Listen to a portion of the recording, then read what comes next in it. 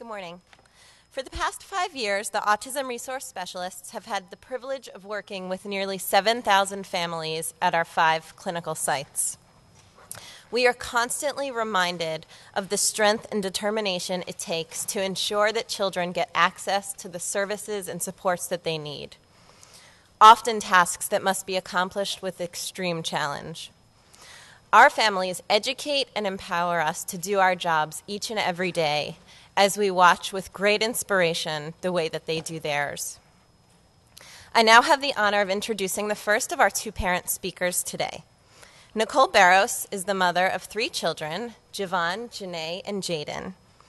Since Jaden was diagnosed with autism 4 years ago, Nichole has poured herself into learning more about autism, finding resources, empowering other families, and advocating for Jaden's best interest.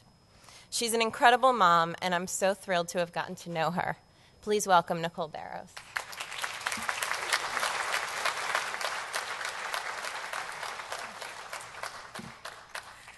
Thank you, Sherry.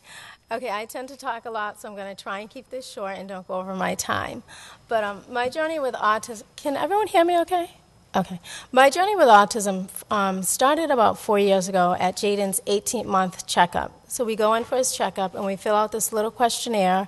And some of the stuff Jaden couldn't do, but I didn't think anything of it. My oldest son, Javon, was highly intelligent and gifted. He did everything early. So with Jaden, I just thought, okay, that's fine. So we go in, and the doctor's looking, and he's like, I think Jaden might be autistic. And I really didn't know what that meant. And I was like, no, I don't think so, but what do I know? The doctor knows better. So I said, okay, I'll go ahead and have the test. So we went to BMC. We did the testing, and sure enough, Jaden was diagnosed with autism spectrum disorder and developmental delay. And I remember sitting in the parking lot after getting that diagnosis, and I felt like my whole world was crashing down on me. I had no idea what autism was. I didn't know how I was going to deal with this. And the thing that saved me is we got his diagnosis at Boston Medical Center. And when I was there, Sherry was there the day that I got the diagnosis and told me it was going to be okay.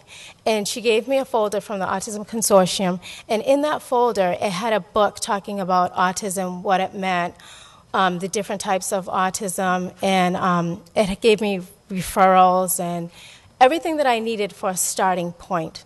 So as I'm driving home, I'm like crying, tears are just running down, and Jaden's with me, and he's 2, he doesn't know any better, and he's like, Mommy, what's wrong?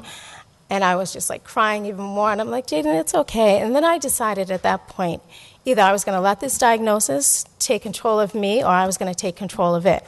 So I decided the latter. I poured my whole life into attending conferences, joining support groups, taking classes. It was a 24-hour job.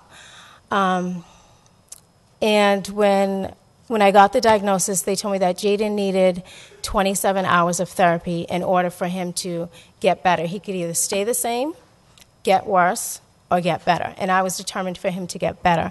So I started calling around, and people told me there was a 3-month waiting list, or we could only give you 16 hours.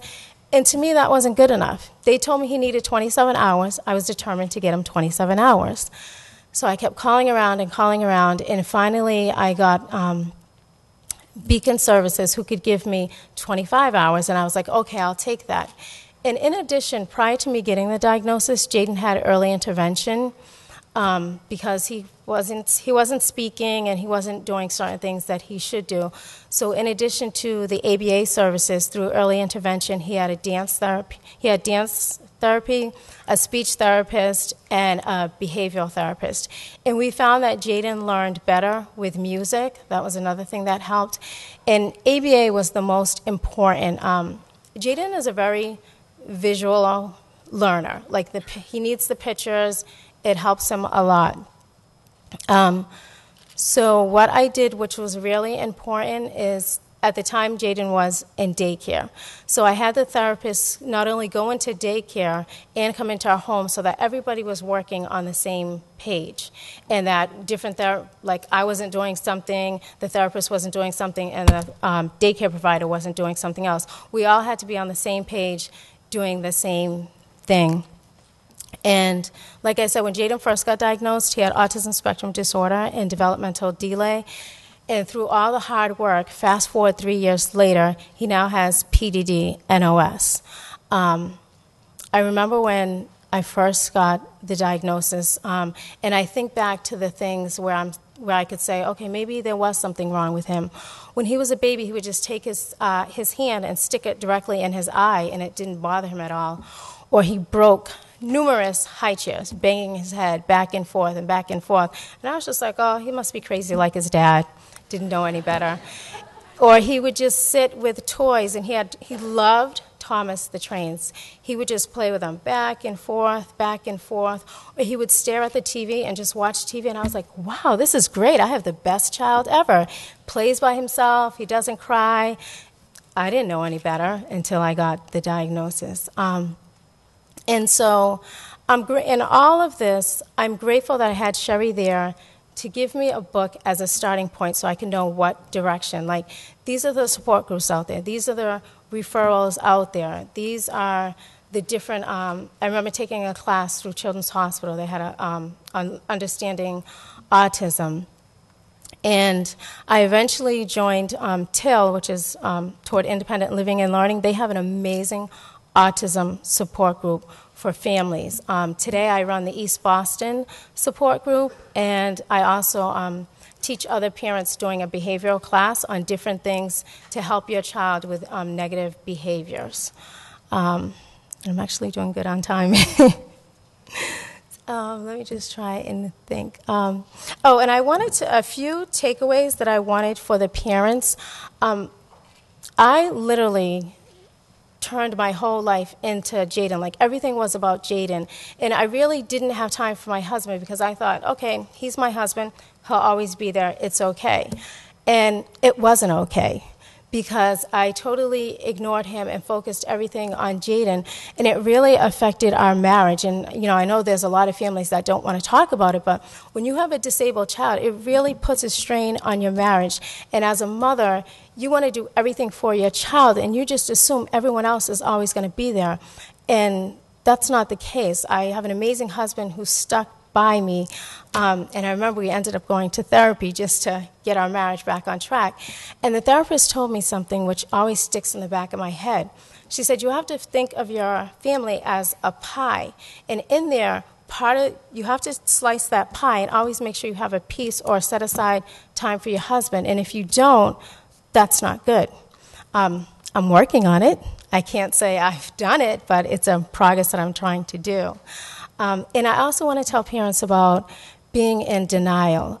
There's a lot of parents like me in the beginning. I thought, okay, my first child is gifted. It's just going to he's just taking longer. Or, no, there's nothing wrong with him. He's just, as my family would say, he's just acting out.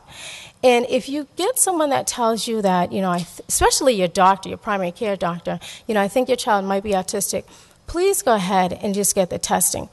What's the worst? They could say, no, there's nothing wrong. Okay. Or they could say, yes, there is something wrong.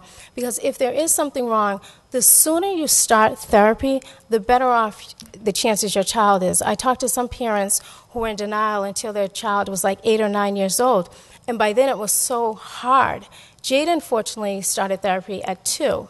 He's 6 now, and he can do so much more that he couldn't do.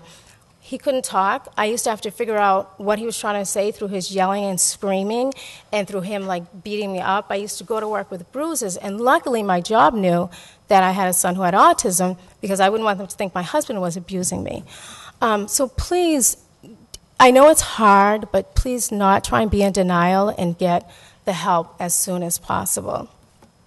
And also making sure that everyone is on the same page and working on the same thing because it truly makes a difference. When Jaden's therapists were there, I made sure that I was there with them, looking and learning to see what they were doing so that when they left, it wasn't over. I took over because you can't, as a mother, you can't just say, okay, it's the therapist's job, it's the school's job. No, it's everyone's job together.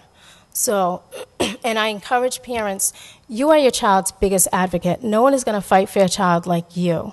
So the more you know, the better you are to other families. And I'm down to 1 minute, so I'll try and sum this up really quick. I want the parents to know that you're not alone. I know it's difficult, but you can get through it. Just stay strong, and it does get better. You're going to have bad days, you're going to have good days, but it does get better. And the most important thing I would say is families, please share with other families what you're going through. You might think you're the only one experiencing this, but you're not. And the more people that share, the more we can learn from one another's experiences. And in closing, I would just like to say I'm proud to be a mother of an autistic child, and I wish you all well.